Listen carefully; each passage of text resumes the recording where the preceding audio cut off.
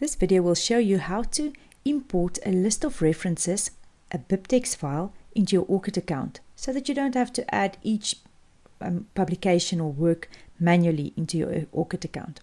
Open in front of me is my ORCID account. I've already signed in. And here is the tab where you add your works. Click on Add Works. There's different ways to do it. You can search and link, import BibTex, or add manually. If you import a BibTex file, you can import a whole list of your references all at the same time.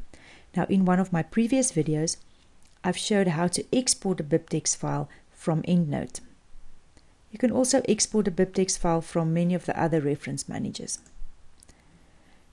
Scroll to the place where you've safely saved your BibTex file.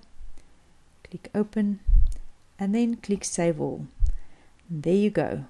All your works imported into your ORCID account all at the same time. If you found this video helpful, smash the like button. For more useful tips to boost your research experience, subscribe to my channel by clicking the subscribe button below this video.